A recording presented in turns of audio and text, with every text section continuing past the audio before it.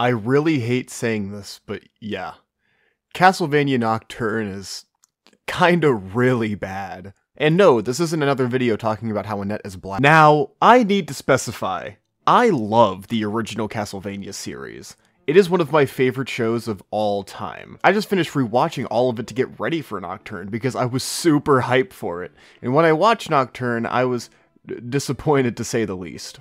And there's a lot going through my mind when it comes to this, so I'm going to be breaking down my thoughts on Nocturne in no particular order, so just be ready to listen to my ass ramble. The pacing of this show, with lack of better words, is shit. Season 1 of Nocturne had 8 episodes and didn't even accomplish what Season 1 of Castlevania had achieved in 4. Here's what I mean.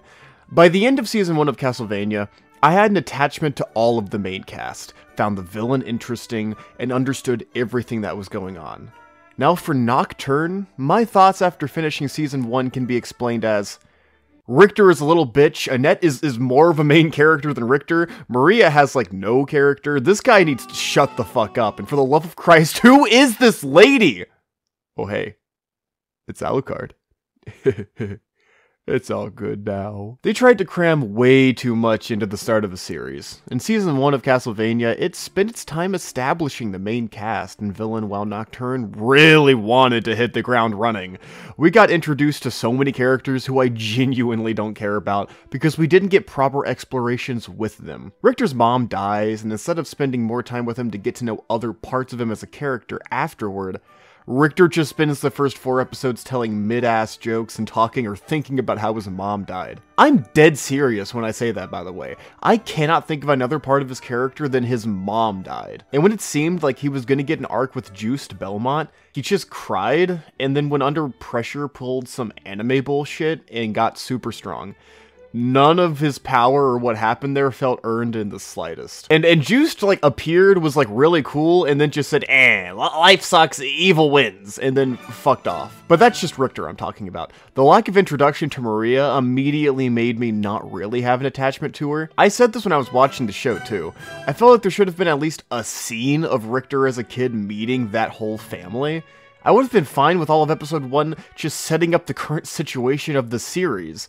Just like Castlevania did in its pilot episode, and it performed great. Annette needed less screen time, if anything. They genuinely were the main character of Season 1. I don't really have much to say, other than she just gets, like, overly good treatment, compared to characters that should be objectively more important. And again, Maria is just kind of there. We don't really know them on any deep level, other than her daddy issues.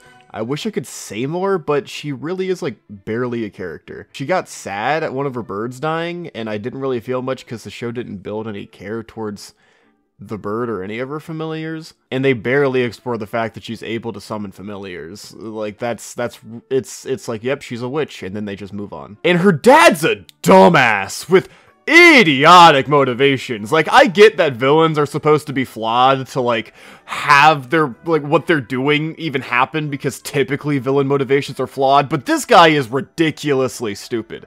He wants to keep the church alive by creating a demon army and teaming up with a vampire messiah who hates God and calls herself a goddess, and gets pissed whenever he ever talks about worshipping his actual god. And oh god, don't even get me started on Edward. He could have been a good character, but the pacing fucked him. He appeared with Annette, talked minorly about his past, died, and then we basically got an episode solely on Annette and Edward after he died. I didn't care at all when he died, because he literally just appeared, sung a little bit, he needed to do that way less, and died. And I was just annoyed I had to spend an episode getting to know a dead character. They should have placed that episode before we met them.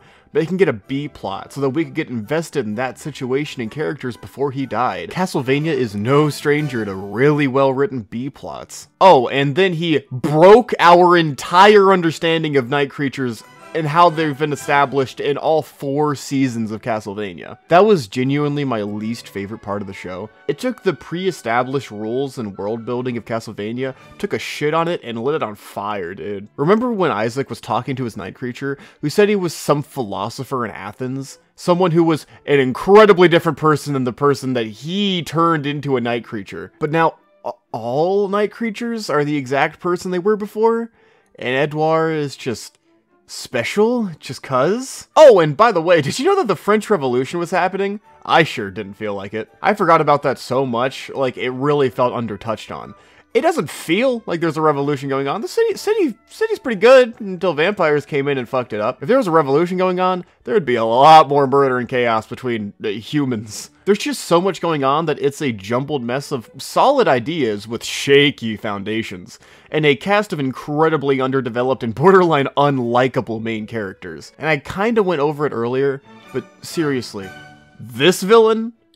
Dog shit compared to Dracula, Carmilla, and even Death, who got like an episode and a half of screen time, and is genuinely one of like the weaker and most valid arguments and complaints to have about the original Castlevania series. I don't even remember her name. She just like exists and is all powerful and is evil. There's no real time we get to know them like we got with Dracula. And there's no depth to their character. Like, Carmilla was like angry at vampire lords, Dracula wanted to avenge his wife, and Death is Death. It was just overall, like, really not good. But I love Castlevania, and I hope they can bring it back in Season 2. But as of right now, I have very little hope in this show. Castlevania Nocturne Season 1 can be summarized as a season that tried to do way too much in too short of a time period, and should have spent most of the season fleshing out its world and characters like its predecessor did so well. I will give the next season an honest try as well, as I want it to win me over, and maybe it will. And with that, I've finished rambling. It's been an honor, and I'll see you in the next video. Peace. Also subscribe.